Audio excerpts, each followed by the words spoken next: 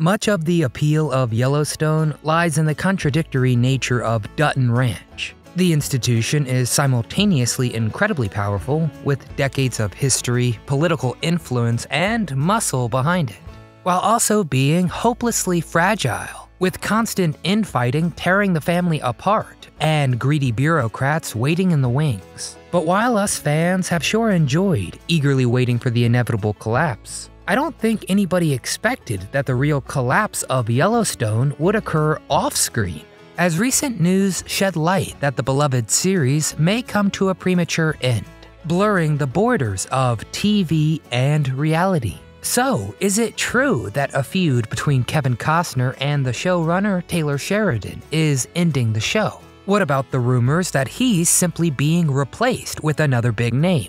As we attempt to answer these questions, we're gonna dig through a web of truth, questionable statements, and outright lies. You understand my way. Before we dive in, remember to give this video a thumbs up to show support, and subscribe to our channel for more content like this. Are you ready? Well, let's head on out to the ranch, wrestle up the truth, and go find out. What happened? Yellowstone details. Before we dive in, let's recap what's been going on in the world of Yellowstone. The first half of the 5th season was very controversial with the fans. You had one side claiming the show had gotten too ridiculous, and another claiming it was just the next logical step in a slow burn build. But even many of those who were skeptical of Season 5 had faith that the second half would pull it all together. Really for two big reasons. One being Taylor Sheridan, the award-winning showrunner who turned Yellowstone from a crazy idea into one of the biggest shows in modern era. With his tight plotting and firm grasp of human emotion, he's been called by some a modern-day Charles Dickens. The second reason is the show's undisputed star, Kevin Costner. Along with a very talented cast and crew, these two married old-school swagger with new-school sharpness. However, it has been recently reported that a vicious conflict between the two could destroy everything they've built together. And to all you Yellowstone fans, of course this is pretty shocking, especially because, by all accounts, everybody associated with the show had every intention of keeping it going.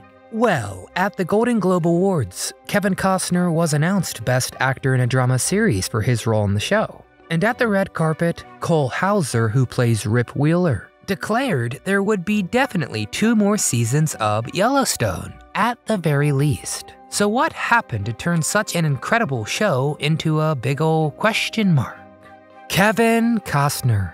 As is often the case with big, messy productions, it's hard to find out exactly what's fact and what is fiction. And the producers of Yellowstone haven't made it any easier. In an official statement, they denied the imminent demise of the beloved show. But inside sources tell a different story, so here's the scoop. A-list actors often have mixed feelings about acting on TV. On one hand, starring on a series has some huge perks. More guaranteed paychecks, less strenuous filming, and the chance to throw some more weight around. But then there's also some clear downsides. Many film purists view TV as a step down from the magic of the silver screen. And the idea of years dedicated to a single project can feel incredibly restrictive. And Kevin Costner definitely took both of these factors into account and sought to strike a balance from the start. He limited himself to 65 days of shooting per season. But unfortunately, Kevin allegedly began to tire of the show and wanted to cut his days down even more, down to 50 for the first half of Season 5.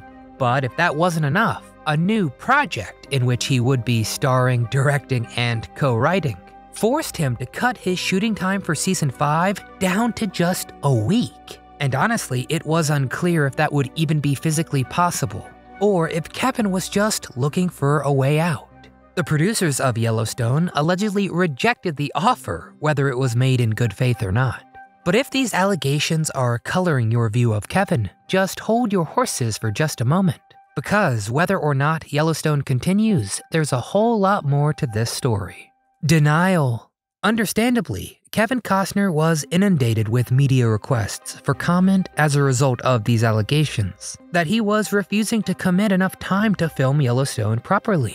You might expect him to defend that decision. After all, such a storied star could absolutely make the claim that his time is better spent on bigger projects than TV, even if this is the biggest TV project since Breaking Bad.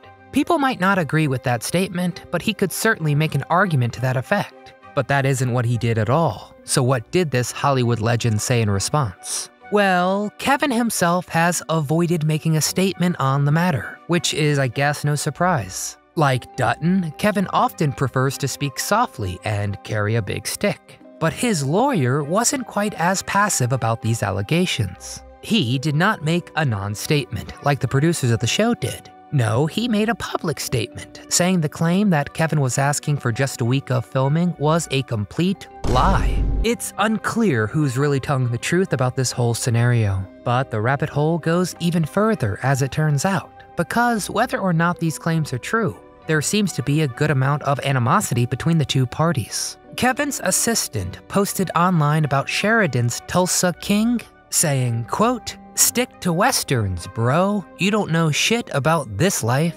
Stay in your lane, country boy. I'm actually embarrassed for you as a writer and creator." Which, coming from an assistant, is, wow, that's bold. And while this doesn't necessarily say anything about Kevin's opinion, it does say something that such a close friend of his would feel comfortable making such inflammatory statements. There is one more important piece of information we do have about the future of Yellowstone, and it involves some very famous people you might not expect.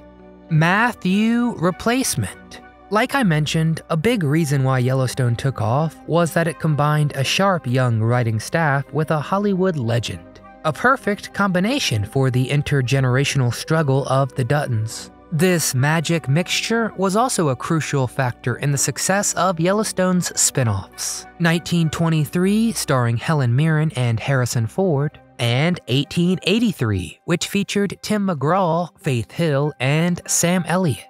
So, with Costner gone, it appears that Yellowstone is pretty much dead in the water. But sources have claimed that Taylor Sheridan has an ace up his sleeve that would keep Yellowstone going, with some big changes. So here's the deal. According to this report, much of the main cast of Yellowstone would move over to yet another spin-off. This one featuring none other than Matthew McConaughey. Yes, that's right, the guy famous for Dazed and Confused, who loves high school girls because he keeps getting older and they stay the same age. And honestly, I'm kind of all for Matthew putting on some cowboy boots and stepping onto the Dutton Ranch. It's not the biggest reach. McConaughey has made headlines in recent years for teasing a possible race for governor of Texas, the very state where the real-life ranch that inspired the Dutton Ranch is. While he's no longer planning on being the big boss of the Lone Star State, he's certainly earned himself sufficient cowboy cred to give a convincing portrayal on screen. Even if Yellowstone isn't long for this world, it would be stupid to count Taylor Sheridan out. If the Matthew McConaughey project falls through, he's got enough big projects to keep his pockets full for quite some time. You have Mayor of Kingstown with Jeremy Renner in its second season. It's a great show about the prison system and its relationship with the town surrounding. Then you have the newest one, Tulsa King, featuring Sly Stallone, which was just renewed for its second season. You serious? Then there's Lioness, a spy show with none other than Morgan Freeman and Nicole Kidman. And we can't forget about Landman, starring Billy Bob Thornton. Now that begins production in May. Even legendary showrunners rarely have such an illustrious string of collaborations. And we here at What Happened are huge Taylor Sheridan fans. It's always sad when behind-the-scenes drama disrupts our favorite shows, and it would be absolutely tragic if these conflicts were to lead to the end of Yellowstone. I think I speak for many people when I say that I sincerely hope the people behind it are able to sort out the differences and create an epic finish to the tale of the Duttons. Above all, let's hope that none of the talented, stubborn people involved ends up at the train station, if you know what I mean. Alright, that's enough of me, now we want to hear from you. What is the best season of Yellowstone? How did you enjoy Season 5? Do you think Kevin Costner really tried to get out of filming? Is Taylor Sheridan some kind of whiz kid, or is he just another grizzled star? And finally, would you watch a Matthew McConaughey spinoff?